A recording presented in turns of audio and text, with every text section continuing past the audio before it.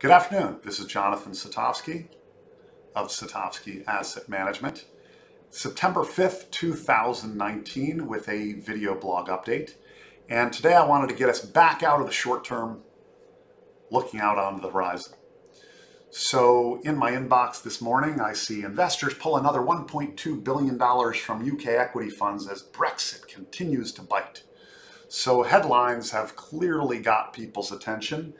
According to a report from Vanguard, the 12-month inflows into money market funds have been $400 billion, one of the strongest inflows in memory in people's desire for safety. And every bit of data continues to prove that out. In fact, investors have been on the most pessimistic side in terms of their decision making with their capital allocation decisions. And of course, if you read the headlines, it's no wonder. And it has led to continued sentiment of close to 70% of people being pessimistic and or negative or neutral about the future.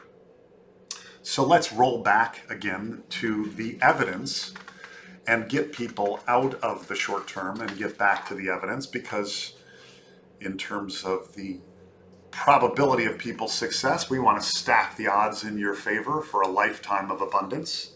So when we look at the probability of success, owning assets, owning equities over a long period of time, 70% of the time, they will outperform the safe assets. Of course, it comes with a yo-yo effect. If you look at the graph behind me, there's been double-digit returns over the last 70, 80, 100 years, but it comes with a lot of zigging and zagging, which makes it more difficult for people to see the horizon. But over a 5 or 10 year period, the odds are materially in favor of equity owners. And of course, we go through further evidence that value historically has done a little better than growth, and small has done better than large, and profitability has done better than less profitable companies. That's the US. Here's a quick glance outside of the US. This works in developed markets, and it has worked in emerging markets as well. So it's fascinating that the headlines cause people to react in the short term. And it's no wonder, because the recency bias, just looking at Barron's, you can see the visual of the markets the last year. It's been a tumultuous year. Oh my God, everything's great. Oh my gosh, everything's terrible. Everything's great, everything's terrible. Everything's great, everything's terrible.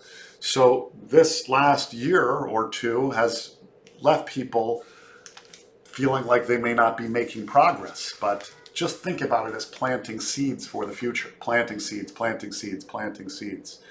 So with that, I want to remind people that the benefit of the desire for safety is it has driven rates down extraordinarily low, negative yields in foreign countries, and likely to be very low yields, if not negative yields, potentially in the future in the United States. And what does that mean for long-term thinkers? Well, if I can borrow money at a very, very low cost to buy a home, start a business, take risk, use unique talents, skills, and abilities to be able to come up with a new innovation, it leads to tremendous progress that people can't even imagine. So it takes a tremendous amount of imagination and utter confidence that the future is always going to be better than the present. So have a great week and a great start to the school season.